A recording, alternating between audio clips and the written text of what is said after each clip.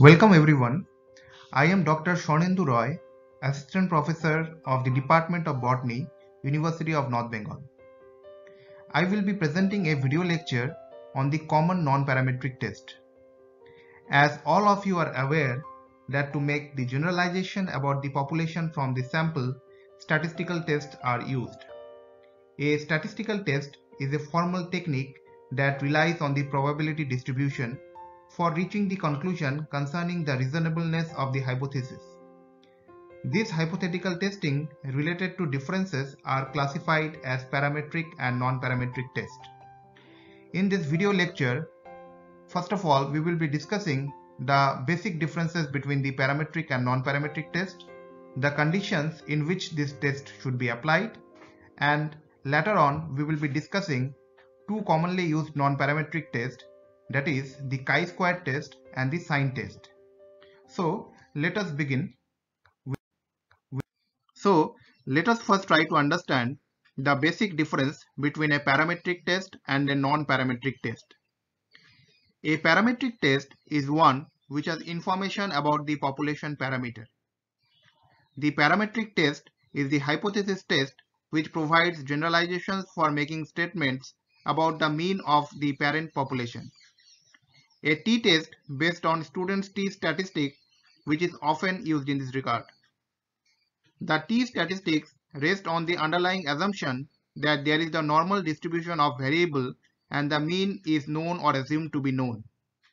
The population variance is calculated for the sample, and it is assumed that the variables of interest in the population are measured on an interval scale. On the other hand, the non-parametric test is one where the researcher has no idea regarding the population parameter. The non-parametric test is defined as the hypothesis test, which is not based on underlying assumptions. That is, it does not require population's distribution to be denoted by specific parameters. The test is mainly based on differences in the median values. Hence, it is alternately known as the distribution-free test. The test assumes that the variables are measured on a nominal or ordinal level instead of the interval or scale level. It is used when the independent variables are non-metric. In other words, when the data is generated from a process or model that is known except for finite number of unknown parameters, the model is called a parametric model. Otherwise, the model is called a non-parametric model. The statistical techniques that assume a non-parametric model are called non-parametric. So before going into the details of non-parametric test, let us discuss about the fundamental differences between the parametric and non-parametric test. In the parametric test, the test statistic is based on distribution, whereas on the other hand, the test statistic is arbitrary in case of the non-parametric test. In the parametric test, it is assumed that the measurement of variable of interest is done on interval or ratio level, as opposed to the non-parametric test, wherein the variable of interest are measured on the nominal or ordinal scale. In general, the measure of the central tendency is the parametric test is mean, while in the case of non-parametric test, it is median. In the parametric test, there is complete information about the population. Conversely, in the non-parametric test, there is no information about the population. The applicability of the parametric test is for variables only, whereas non-parametric test applies to both variables and attributes. For measuring the degrees of association between the two quantitative variables, Pearson's correlation coefficient is used in the parametric test, while Spearman's rank correlation is used in the non-parametric test. If you assume that your data has come from a normal distribution with mean, which is denoted as mu, and standard deviation, which is denoted as sigma, then the data is generated from process or a model that is known except for the two parameters, that is its mean and standard deviation. In that case, the model is called a parametric model.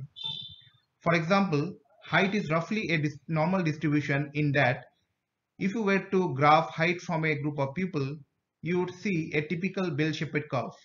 This distribution is also called Gaussian distribution. Typically, parametric tests are in general more powerful, that is, it requires a smaller sample size than the non-parametric test.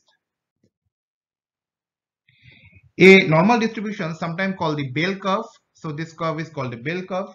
It is a distribution that occurs naturally in many situations. For example, the bell curve is seen in tests like SAT and GRE or any type of competitive examination. The bulk of students will score the average C. So this is the average value.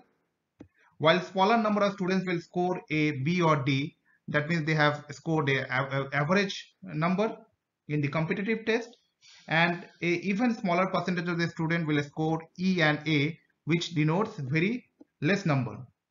So this bell curve is symmetrical. That means the half of the data will fall to the left and the half of the data will fall to the right. Many groups follow this type of pattern, like heights of pupil, blood pressure, IQ scores, salaries, etc.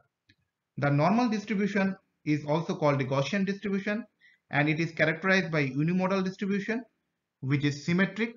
So you can see that it is symmetric in nature, and it also contains similar type of asymptote at both the ends. So this is the asymptote. The distribution is also characterized by close occurrence of the values of mean, median, and mode. So ideally, in this case of distribution, the values of mean and median and mode are very close to each other. So in which cases the non-parametric test will be applicable? So the non-parametric test, as you know, are about 95% as popular as the parametric test. But we have already discussed that the parametric tests are more powerful than the non-parametric test. However, non-parametric tests are often necessary. Some common situations for using non-parametric tests are when the distribution is not normal. That means the distribution is skewed. The distribution is not known, or the sample size is too small. That means for a sample size of smaller than 30, the non-parametric test is applicable. Also, if there are extreme values or outliers, that means the values are clearly out of range, the non-parametric test should be used. Non-parametric statistics does not assume that the data is normally distributed or quantitative. In that regard, non-parametric statistics would estimate the shape of distribution itself instead of estimating the individual mu and the sigma, that is the mean and the standard deviation. There are two main types of non-parametric statistical methods. In the first method, it seeks to discover the unknown underlying distribution of the observed data, while the second method attempts to make a statistical inference regarding the underlying distribution. Let us assume that a researcher is interested in estimating the number of babies born with jaundice in the state of California. An analysis of the dataset may be performed by taking a sample of 5,000 babies. An estimate of the entire population of babies bearing jaundice born in the following year is the derived measurement. For a second case, consider two groups of different researchers. They are interested in knowing whether blanket marketing or commercial marketing is associated with how fast a company gains brand positioning. Assuming that the sample size is chosen randomly, its distribution regarding how fast a company realizes a brand positioning can be assumed to be normal. Nevertheless, an experiment that measures the company's strategic goals to address market dynamics, which also determines the positioning of the brand, cannot be assumed to take on a normal distribution. So therefore, we should use non-parametric test in this case. The main idea behind the phenomenon is that randomly selected data may contain factors such as market dynamics. At the other extreme, if factors such as market segment and competition come into play, the company's strategic objectives are not likely to impact the sample size. Such an approach is effective when the data lacks a clear numerical interpretation. For example, tests on whether customers prefer a particular product because of its nutritional value may include ranking its metrics as strongly agree, indifferent, disagree, and strongly disagree. In such a scenario, a non-parametric method always comes in handy. Now, so these are the rule of thumb for the use of parametric statistics and non-parametric statistics. For nominal scales or ordinal scales, we should always use or prefer non-parametric statistics. So I think all of you are aware of nominal scale and ordinal scale or interval or ratio scales. So basically the nominal scale is used to label variables in different classification and does not imply a quantitative value or order. Similarly, ordinal scale is used to represent non-mathematical ideas such as frequency, satisfaction, a degree of pain, etc. On the other hand, for interval scales or ratio scale, we always use parametric statistics. So the interval scale is defined as a numerical scale where the order of the variables as well as the differences between the variables is known. Ratio scale, on the other hand, is a variable measurement scale that not only produces the order of variables but also makes the difference between the known variables along with information about the value of the true zero. Other factors that indicates that a non-parametric test should be used include that one or more assumptions of a parametric test have been violated. That means either the bell-shaped curve is not there. So in that case, the non-parametric test can be used. Either your sample size is too small to run a parametric test, either your data has outliers that cannot be removed, or you want to test for the median rather than the mean. So in this case, you might want to do this if you have a very skewed distribution. So this is the hierarchy of the hypothesis test. So there are different tests which can either predict for the null hypothesis and the alternative hypothesis. So the hypothesis tests are basically differentiated into parametric and non-parametric tests, and both the parametric and the non-parametric tests are again divided into one sample test and two sample tests. So a one sample test is used to compare the group mean to a standard or reference value of the population. Whereas a two sample test is a method used to test whether the unknown population means of the two groups are equal or not. On the other hand, paired test compares scores on two different variables but for the same group of cases, whereas independent samples test compares scores on the same variable but for two different group of cases. There are several tests which are indicated here that can be used for the one sample parametric test and the two sample parametric test. So these examples are already here. So you can get from the diagram that which type of test can be used for one sample test parametric test, two sample parametric test, and in the same way for one sample non-parametric test and two sample non-parametric test. But there are several tests which can be used equivalently in case of parametric and non-parametric models. For example, instead of the parametric test, independent sample t-test, Mann-Whitney test can be used if the data is non-parametric. Similarly, Wilcoxon signed rank test can be used in place of paired sample t-test.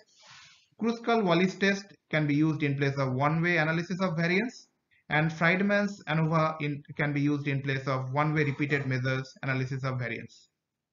To make a choice between parametric and the non-parametric test is not an easy task for researchers, and it is very difficult to decide which particular test can be used for a particular statistical analysis.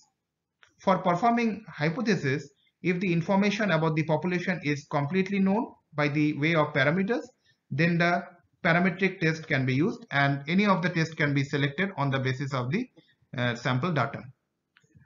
Whereas if there is no knowledge about the population and it is needed to test the hypothesis on population, then this type of non-parametric test can be used on the basis of the distribution of the data.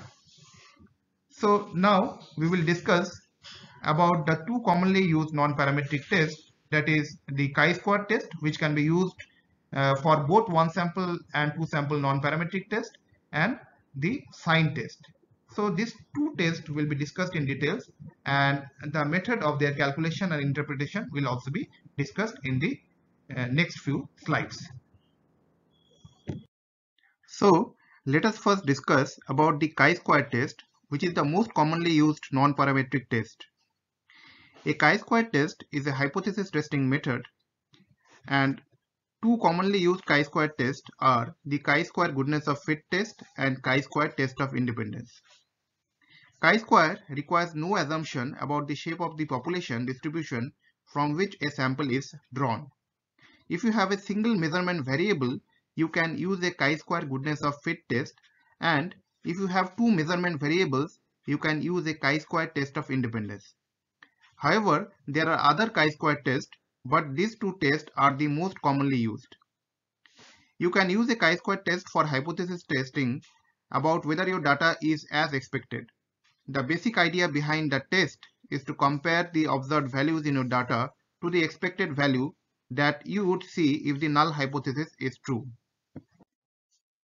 For both the chi-square goodness of fit test and the chi-square test of independence, you can perform the same analysis steps. So basically the steps are same, which I have noted below. So the first step would be to define the null and the alternative hypothesis before collecting your data. So that means you have to define a null hypothesis and the alternative hypothesis. The next step would be to decide on the alpha value or the p-value, which involves deciding the risk you are willing to take of drawing the wrong conclusion. For example, if you suppose you set a value of alpha is equal to 0.05 when testing for independence or goodness of fit, then you have decided on a 5% risk of concluding the two variables are independent when in reality they are not. After that, you have to check for the data if there are any errors or not. The next step would be to check for the assumption for the test.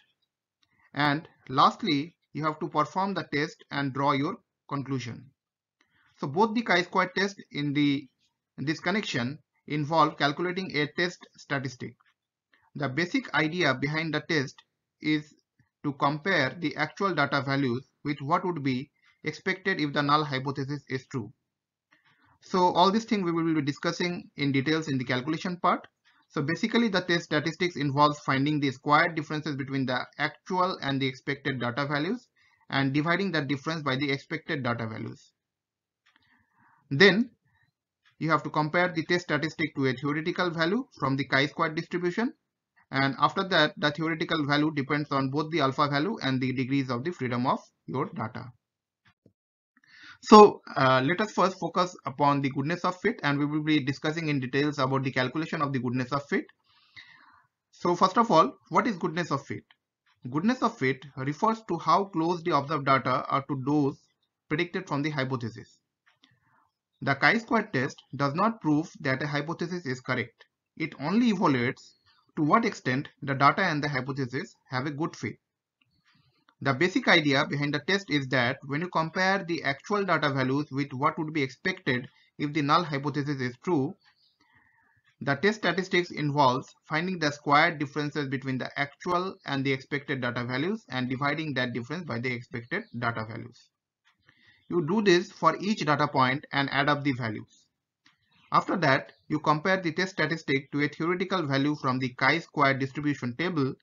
The theoretical value depends on both the alpha value and the degrees of the freedom of your data. For the goodness of fit test, you need one variable. So that means any categorical data having only one variable can be applied to the goodness of fit test. In this case, you also need an idea or hypothesis about how that variable is distributed, and most importantly, to apply the goodness of the fit test to dataset, you need data values that are simply random sample from the full population. Your data should be categorical or nominal data. The chi-square goodness of fit test is not appropriate for the continuous data. It only is applicable for the categorical or nominal data. So that is why it is a non-parametric test. A data set that is large enough so that at least 5 values are expected in each of the observed data categories. So all these are the prerequisites for performing a goodness of fit test. So let us take an example for the calculation of the chi-square test. So we will see that how your expected and the observed values are determined and how the differences are determined and how the calculation of the chi-square test is done. So as an example, here we are taking the Mendelian dihybrid ratio as the example for the chi-square test for the calculation of the goodness of fit. So you know that the dihybrid cross is a cross between two individuals who differ in two observed traits that are controlled by two distinct genes. If the two parents are homozygous for both genes, then the F1 generation of the offspring will be uniformly heterozygous for both the genes and will display the dominant phenotype for both traits. In this case, the phenotypic ratio of the F2 offspring of the cross is 9:3:3:1. So this 9:3:3:1 ratio is the Mendelian dihybrid ratio, as all of us know, and this is the expected values in a population. So this 9:3:3:1 means that out of the 16 individuals, 9 of the F2 individuals which possess the dominant genotype for both the traits, and only 1 out of the 16 are recessive for both the traits, and the rest 3 plus 3 are heterozygous for the traits.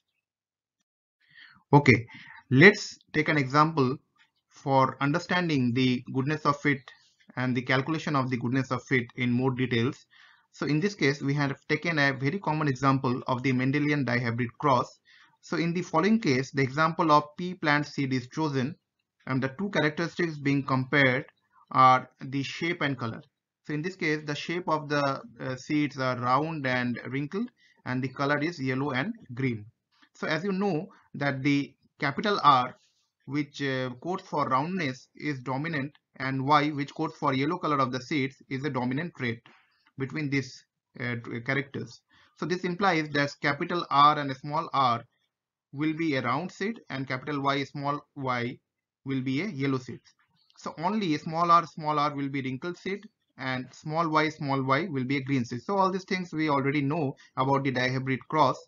So basically in the dihybrid cross, the genes are on the separate chromosomes, and each allele pair showed independent segregation. So if the first filial generation produces 4 identical offspring, the second filial generation, which occurs by crossing the members of the first filial generation, shows a phenotypic appearance or ratio of 9:3:3:1.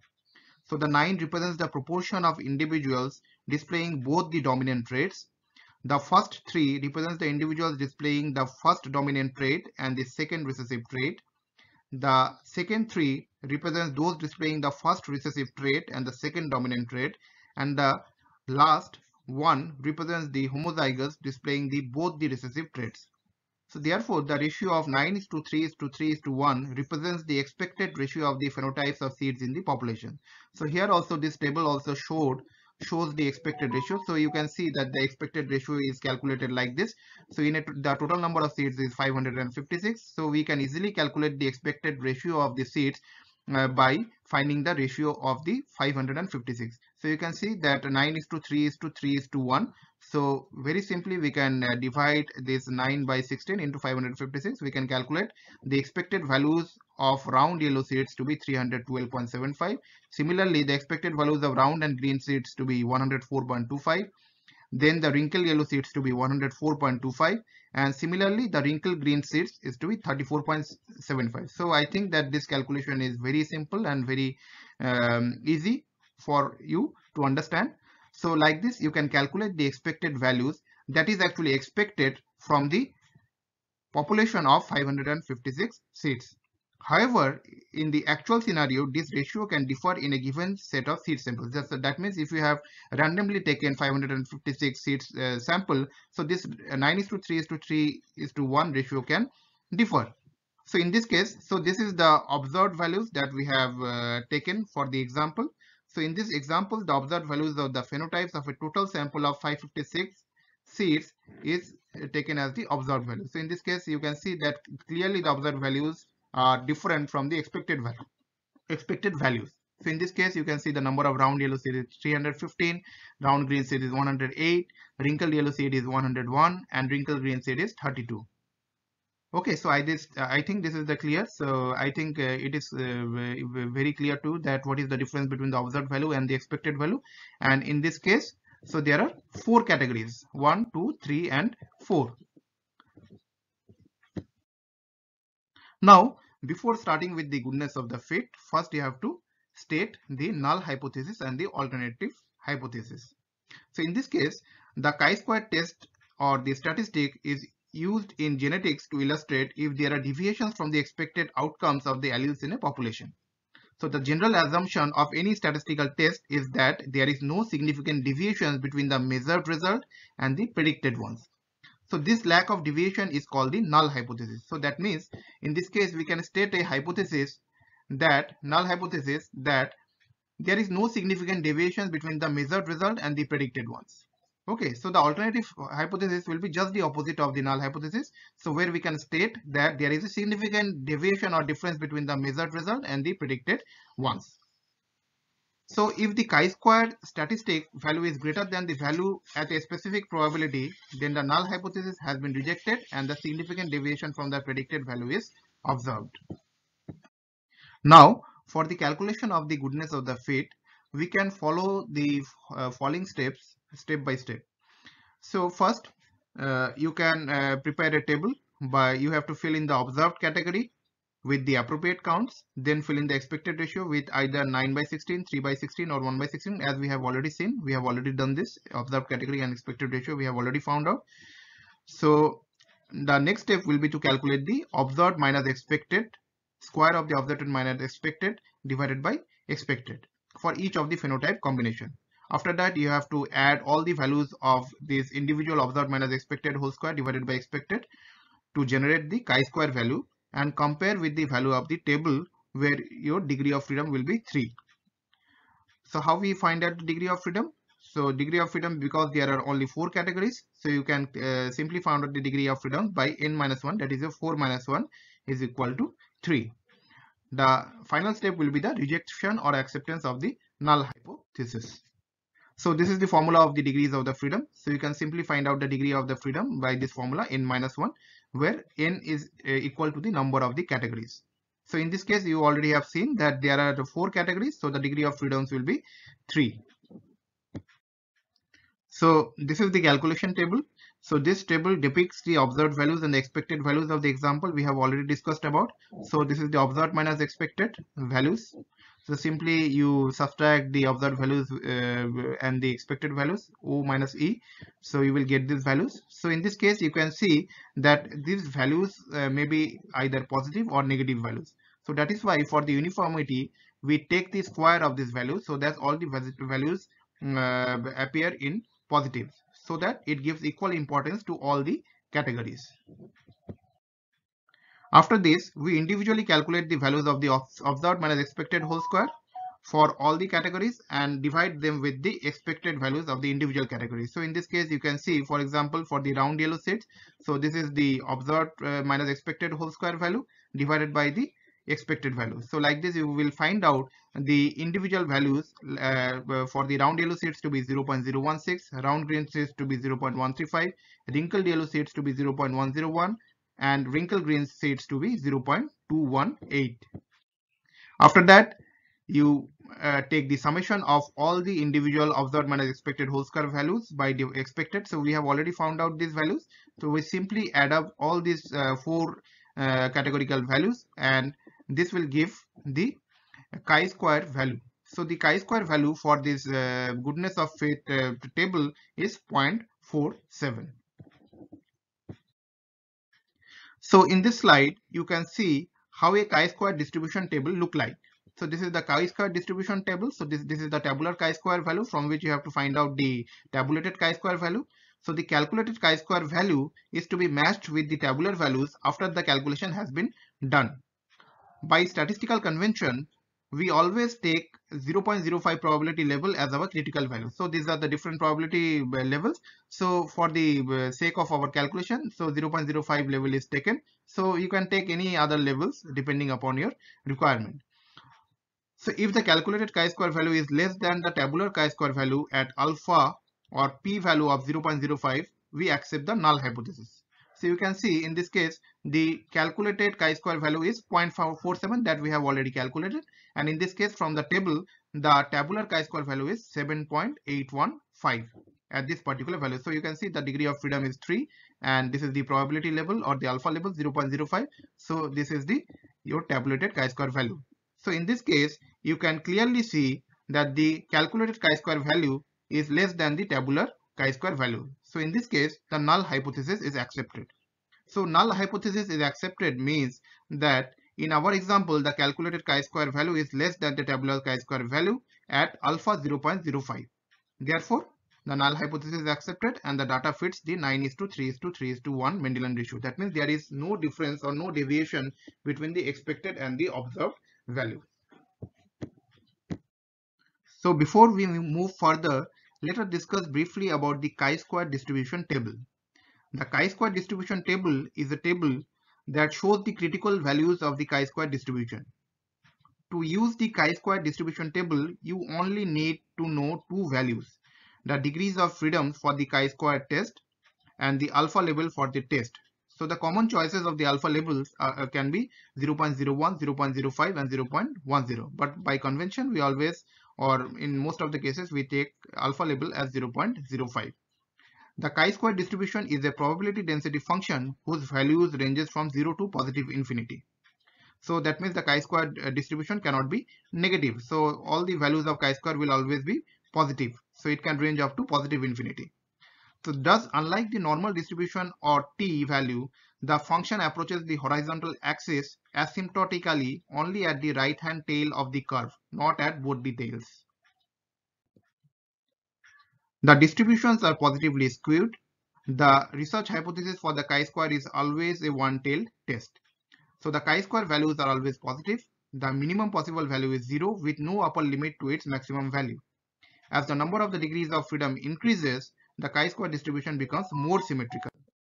So here you can see in this figure that how when the degrees of the freedom increases. So this is the degrees of freedom 2. So you can see that this is also a one-tailed, positively one-tailed chi-square distribution, but it is not symmetric like the like when the degrees of freedom is 10. So in case of the degrees of freedom of 10, the chi-square distribution is positively skewed, that is one tail value, but it is somewhat symmetrical in nature. So that means when the degrees of freedom increases, the chi-square distribution becomes symmetrical towards the one-tailed and it is always positive. Now, before moving further, we will briefly discuss about the chi-square test for independence. So we are not going into the calculation part in details. So we will only discuss the basic aspect of the chi-square test of independence. The chi-square test for independence compares two sets of categories to determine whether the two groups are distributed differently among the categories. So as with the goodness of fit example in the previous section, the key idea of the chi-square test for independence is a comparison of observed and the expected values. It is important to keep in mind that the chi-square test for independence only tests whether two variables are independent or not, and it cannot address questions of which is greater or less. A typical example for this test would be in social science research, where researchers are interested in finding factors which are related. Example, education and income, occupation and prestige, age and voting behavior, etc. The test procedure follows the same process as the goodness of fit, like formulation of null hypothesis, calculating the difference between the observed and expected values, testing the null hypothesis, and so on. So we are not going into the details of the calculation part, which is more or less same with slight differences. So if you are interested to know in more details, you can mail me to the email address provided at the end of this video lecture. So let us now try to understand the other non-parametric test, that is the sign test. Sign test is a non-parametric test that is used to test whether or not two groups are equally sized. The sign test is used when dependent samples are ordered in pairs where the bivariate random variables are mutually independent. It is based on the direction of the plus and minus sign of the observation and not on their numerical magnitude. It is also called the binomial sign test with p is equal to 0.05. The sign test tests the pair value below or above the median and it does not measure the pair difference. The sign test is an alternative to one sample t-test or a paired t-test. For example, if you want to see that which product of soda, either Pepsi or Coke, is preferred among a group of consumers, or if you want to test that which drug is more effective among a group of consumers. So in this case, you can perform a sign test where your data does not take the shape of a normal distribution. So before going into the details of sign test, let us assume that the observations in a sample of size n are x1, x2 and xn like this. So these observations could be paired differences, and in this case the null hypothesis is that the population median is equal to some value m. So let us take that the median value of the population as m, and let us suppose that r plus of the observations are greater than the median value, that is m, and r minus are the number of observations that are smaller than the median value, that is m. Also, the values of x which are exactly equal to m are ignored, and the sum of r plus and r minus may therefore be less than the actual number of observations, that is n, and we can denote this number of observation as n dash. So for the sign test, we also formulate the null hypothesis in a way that the null hypothesis is expected to be the half of the x number of observations to be above the median and the half below. Therefore, under the null hypothesis, both r plus and r minus follow a binomial distribution with p is equal to 1 by 2 and n is equal to n dash. Now, for the calculation of the sign test, or to determine the sign test, these steps can be followed. So the number one step would be to choose the r value, so which determines the r value is actually the maximum of either the r minus or the r plus. So the r minus is the negative difference and the r plus is the positive difference.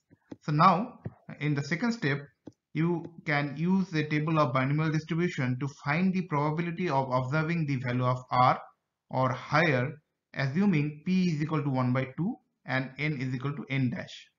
So if the test is one-sided, so the p value that you obtain from the binomial distribution table will be your p value. But if your test is a two-sided test, so you have to multiply the value that you obtained in the second case by 2 to obtain the p value. Now let us take an example, very easy and very common example to understand the sign test. So in this table you can see that there are two drugs, drug A and drug B, and this actually represents, so this there are 12 observations, 12 patients maybe. So this individual observation, they represents the hours of relief that are provided by these two analgesic drugs. So all these data, they show the actual or the approximate number of hours that are actually required for these two drugs to provide the relief to the patients from arthritis. So these are noted here. So you can see different values for the drug relief. So all these are the relief hours of the drug A, and these are the relief hours of the drug B. Now, before beginning the sign test, you should formulate a null hypothesis. So in this case, the null hypothesis is that the median difference is 0. So the alternative hypothesis would be that the median difference is not equal to 0. So in this table, you can see that this is the same table that we have taken in the previous slide as an example. So here the table represents the actual difference between the relief hours provided by the two drugs A and B. So here simply the values of A is subtracted from the values of B to get either positive or negative values. So you can see that if you subtract 3.5 minus 2, you will get 1.5. Similarly, you can see negative values also. 2.4 minus 2.6 is minus 0.2. So in this way, you will get the differences of the two drugs, and some values will be in positive and some values will be in negative. Now, in this case, you can simply calculate the median values by arranging the difference values in the ascending order. So you can arrange this in the ascending order, and you can use the formula for the calculation of the median for the even number of observations. So you know how to calculate the median for the even number of observations. So like this, you can find the median as 1.65 hours. So this represents that the median difference or the median hours that is required for providing relief is actually 1.65 hours. Also, you have already seen that you have got 9 positive values, so that's why r plus will be is equal to 9, and 3 negative values, so that's why r minus will be equal to 3. So now if you want to calculate the r of the sign test, so r is actually the maximum of either your r minus and r plus. So in this case, so the maximum positive and negative sign is 9 positive sign. So here the r value of the sign test comes out to be as 9.